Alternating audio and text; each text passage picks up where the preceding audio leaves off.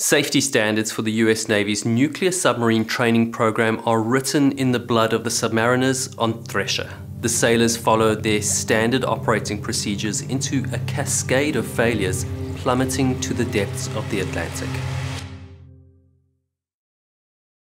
Thresher is the fastest and quietest submarine of its day, matching the smaller contemporary Skipjack class. It's created to find and destroy Soviet submarines. It has the most advanced weapons system, including launchers for the US Navy's newest anti-submarine missile, SubRock. It also has passive and active sonar that can detect vessels at unprecedented range.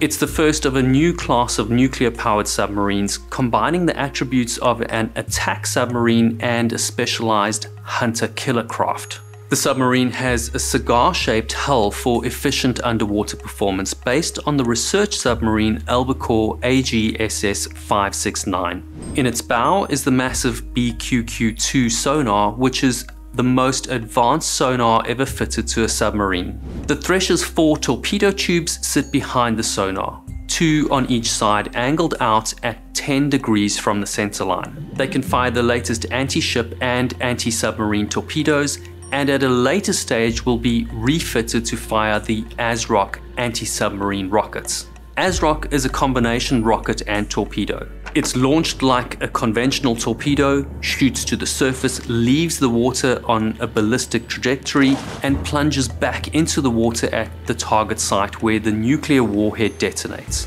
The submarine's S5W nuclear reactor plant gives it unlimited range. Its pressure hull, constructed of HY80 steel, enables it to dive to 400 meters. Following Navy tradition, the class of subs is originally named Thresher after the first boat.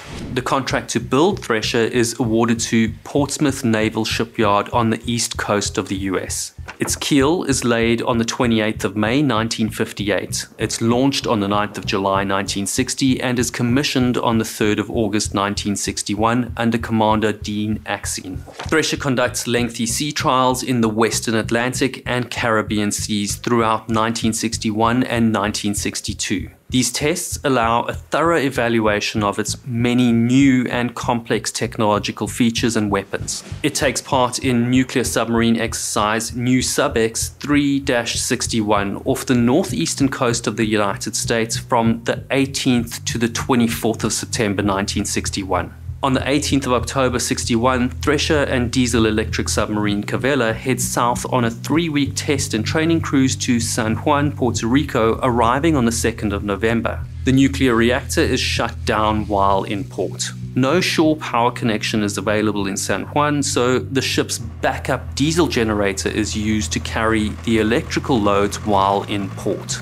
After several hours, the backup generator breaks down and the electrical load is transferred to the ship's battery. Most of the battery power is needed to keep vital systems operating and to restart the reactor, so lighting and air conditioning are shut down. Without air conditioning, the temperature and humidity in the submarine rises to as high as 60 degrees Celsius after 10 hours, while the crew tries to repair the diesel generator. It becomes clear that the generator won't be fixed before the battery runs down, so the crew tries to restart the reactor. But the battery charge is already too low. The captain returns to the ship from a shore function just after the battery goes dead. The crew borrows a cable from another ship in the harbor and connects to Cavella, which provides enough power to allow Thresher to jumpstart her reactor. Thresher conducts further trials and fires test torpedoes before returning to Portsmouth on the 29th of November. The boat remains in port through the end of the year and spends the first 2 months of 1962 with its sonar and SubRock systems under evaluation. In March, it takes part in New Sub-X 2-62, which is an exercise to improve the tactical capabilities of nuclear submarines and anti-submarine warfare training with Task Group Alpha. Off Charleston, South Carolina, Thresher undertakes operations supporting the development of the SubRock anti-submarine missile. It returns briefly to New England, then heads to Florida for more SubRock tests. In Port Canaveral, a tugboat accidentally hits the sub, damaging one of its ballast tanks. After being repaired at Groton, Connecticut by the Electric Boat Company, Thresher heads south for more tests and trials off Key West, then returns north. It enters Portsmouth Shipyard on the 16th of July 62 for a scheduled 6-month maintenance program. One of the systems they need to check over carefully is the ballast system, which has been repaired after being hit by the tug. In order to service the system, the engineers install temporary strainers in the pipes to protect the valves. These strainers block contaminants from entering the pipework while the system is open. The work takes longer than expected, and nearly 9 months later, the ship is finally recertified and undocked on the 8th of April 1963. On Tuesday the 9th of April at 0800, Thresher, under the command of Lieutenant Commander John Wesley Harvey, departs from Kittery, Maine. It meets up with the submarine rescue ship Skylark at 1100 to begin its initial post-overhaul dive trials. Together, they sail to an area about 100 nautical miles east of Cape Cod, Massachusetts. During its 2 years of service, it's already been to its test depth about 40 times. In the afternoon, Thresher conducts an initial trim dive test, surfaces, then performs a second dive to 200 meters deep, which is half its test depth, where it remains submerged overnight. The next day, Wednesday the 10th of April at 0630, Thresher re-establishes underwater communications with Skylark and sets about preparing for deep dive trials. At 0747, it starts to descend to the test depth of 400 meters. 5 minutes later, it levels off at 220 meters and contacts the surface while the crew inspect the ship for leaks. No leaks are found, and Thresher continues its dive. At 0825, it reaches 300 meters. Submarines typically rely on speed and deck angle, or their angle of attack, to ascend or descend. Much like a plane that alters the angle of its elevator to point the nose up or down, a submarine uses the angle of its diving planes and is propelled at an angle toward the surface or into a dive. If the sub is going fast and the diving planes jam when it's already at its test depth, it could send the ship below that depth in a matter of seconds. So submarines normally move slowly and cautiously at depth. The boat is descending in slow circles and announces to Skylark that it's turning to Korpen 090, which means it will turn to a heading of 90 degrees on the compass. Transmission quality from Thresher starts to deteriorate as they pass through a thermocline. Water in the ocean is not always the same temperature. Sometimes you have one warm layer of water floating on top of a cold layer of water. A thermocline is the point where they meet. It's as distinct as putting your arm down through the thermocline and your hand being in cold water while your body is in warmer water. The change in temperature also changes the speed of the radio waves, and the turbulence between the two temperatures of water disrupts the signal. Just after 9, Thresher is cruising at only a few knots. Right here, there are two diverging interpretations of the data. One relies on information from testing and failures on other submarines, while the other relies on sound recordings in the ocean on that day. They both arrive at the same conclusion, but take different paths to get there. Based on the information from testing and experience on other submarines, the official report finds that at 0909, a pipe joint ruptures in the engine room. This same type of joint has failed previously on other ships using the same type of connection. Two pipes are joined using silver brazing, like soldering two copper pipes instead of a weld. Salt water from the reactor cooling pipe floods the engine room. The crew tries in vain to stop the leak while the engine room fills with a cloud of mist. On the other side of the engine room, water leaking from the broken pipe causes a short circuit in the electrics, and the water pump providing cold water to cool the nuclear reactor shuts down. USS Abraham Lincoln suffered pipes leaking from brazed pipe joints during trials, and USS Barbel suffers silver braze joint failure near test depth while on an exercise. The engine room in USS Barbel floods with almost 18 tons of water in the 3 minutes it takes to surface under power and with blown ballast tanks. In another scenario based on acoustic recordings, SOSUS, or Sound Surveillance Systems, records 2 minutes of electrical instability, and the electrical bus powering the main cooling pump fails at 0911, causing the cooling pump to trip. In the recordings, there's no sound of flooding water or a burst pipe. At that depth, the seawater spraying into the submarine would be under a huge amount of pressure. That type of spray creates a very specific sound wave which isn't present in the recordings. This SOSIS data was classified during the initial court inquiry and was only declassified in 2013, so wasn't entered into evidence or analyzed at the time of the incident in 1963. Commander Harvey orders full speed, full rise on the diving planes and to blow the main ballast to surface. Blowing the main ballast will fill the ballast tanks with air, creating positive buoyancy. While the ship normally uses only the diving planes to angle its direction to the surface, the additional positive buoyancy from the ballast will ensure a rapid ascent. High-pressure cylinders in Thresher hold compressed air. In order to replace water in the ballast tanks, the compressed air is released into the ballast tanks, forcing water out and replacing it with air. But when you open a valve like the ballast tank valve, air rapidly passes through the pipes. The air cools to the point that it causes condensation in the pipes to freeze. That's not normally a problem because as the high pressure air flows, it washes away any ice deposits. But now the temporary strainers installed in the system to protect the moving parts of the valves during maintenance block the flow of air to the point that the pipes freeze over. These strainers should have been removed before sea trials. In just a few seconds, the moisture freezes, clogging the strainers and blocking the airflow, stopping the effort to blow ballast. Because the main cooling pump has shut down, the ship's nuclear reactor automatically shuts down to protect itself. When a nuclear reactor automatically shuts down in an emergency, it's called a scram. Thresher has no propulsion and no ballast control.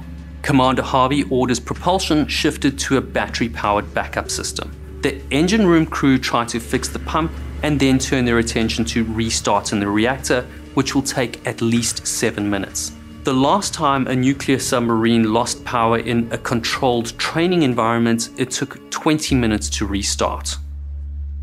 Jim Henry is a trainee reactor control officer on his first patrol, fresh from nuclear power school. He's standing in for Thresher's reactor control officer, Lieutenant Raymond McCool, who's on shore leave. Trainee Henry follows standard operating procedures and gives the order to isolate the steam system after the reactor scram, even though Thresher's around its maximum depth. The nuclear reactor heats water which turns to steam. Water expands 1,600 times in volume when it turns to steam. The pressure that creates is channeled through a turbine which converts that energy into propulsion and electricity. Some of that steam is captured in a secondary chamber and released as needed. Reactor plant operating procedures don't allow for a rapid reactor restart following a scram, nor the ability to use steam remaining in the secondary system to propel the submarine to the surface. The system must cool down and then be restarted. After a scram, standard operating procedure is to isolate the main steam system, cutting off the flow of steam to the turbines providing propulsion and electricity. After it's closed, the large steam system isolation valves can't be reopened quickly. These procedures are for normal operating conditions. They're not intended to restrict emergency actions involving the safety of the ship. Had he been there, perhaps an experienced officer like Lieutenant McCool would have kept the valves open and used the excess steam in the secondary system to propel the submarine to the surface. At 0912, Skylark pages Thresher using the signal K. K is the signal used to tell another vessel you wish to communicate with them. Skylark is not aware of the conditions on board Thresher. They repeat the signal K twice. At 0913, Harvey reports their status via underwater telephone. The transmission is garbled, but some words are clear. We're experiencing minor difficulty, have positive up angle, trying to blow. Officers on Skylark hear the hiss of compressed air in the background. Skylark acknowledges with a quick "Roger, out," and waits for further updates from the submarine.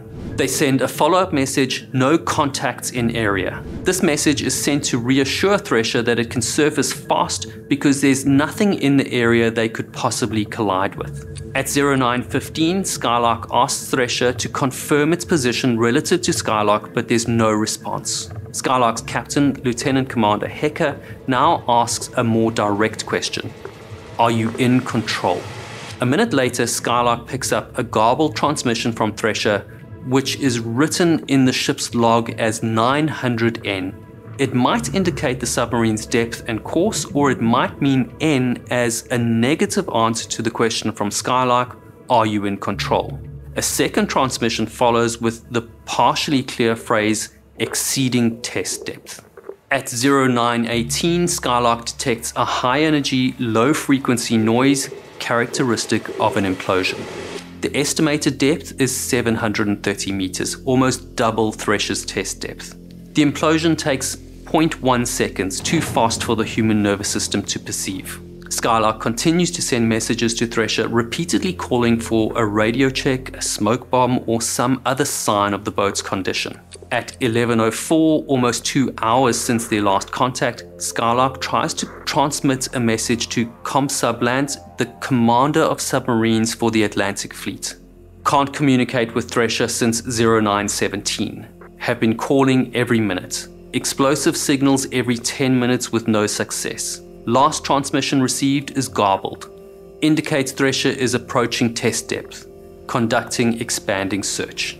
Radio problems mean that ComSubLand doesn't receive and respond to this message until 12:45. Lieutenant Commander Hecker initiates event submiss loss of a submarine procedures at 11:21 and continues to repeatedly hail Thresher until 1700. At 18:30, the commander of the Submarine Force Atlantic sends word to Portsmouth Naval Shipyard to start notifying the crew's family members, starting with Commander Harvey's wife Irene, that Thresher is missing.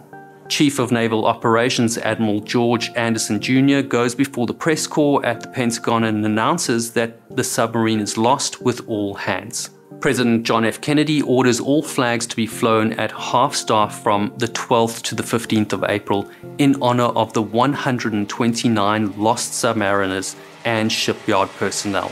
From 1915 to 1963, the US Navy lost 16 submarines in non-combat accidents. Following this incident, the Navy implements a program called SubSafe, which is a more rigorous program of design review and safety inspections during construction.